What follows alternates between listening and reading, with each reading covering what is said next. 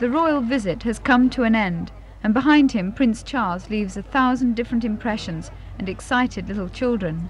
But he also leaves a veritable trail of swooning females. The prince's spontaneous kisses have caused quite a stir, and are rapidly earning the prince an image more commonly accredited the pop stars. He's being seen as a sex symbol. A sex symbol, that is, in every other state but Perth.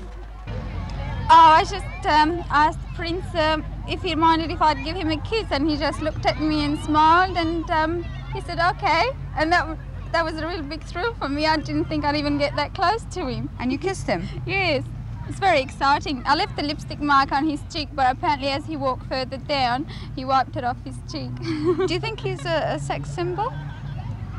I don't know about sex symbol, but I think it's very nice.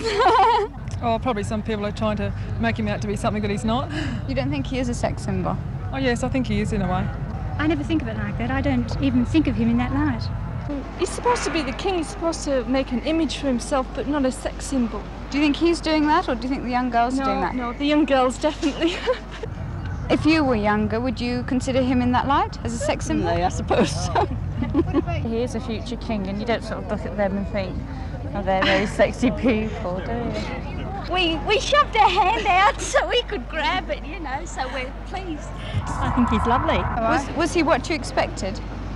No. Oh, we thought he was a bit taller when when he came up, he wasn't that tall.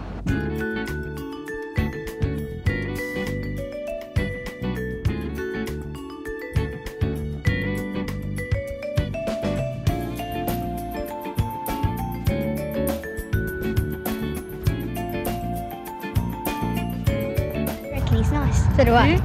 He's a rather quiet boy. Yeah. I like him. He's very nice.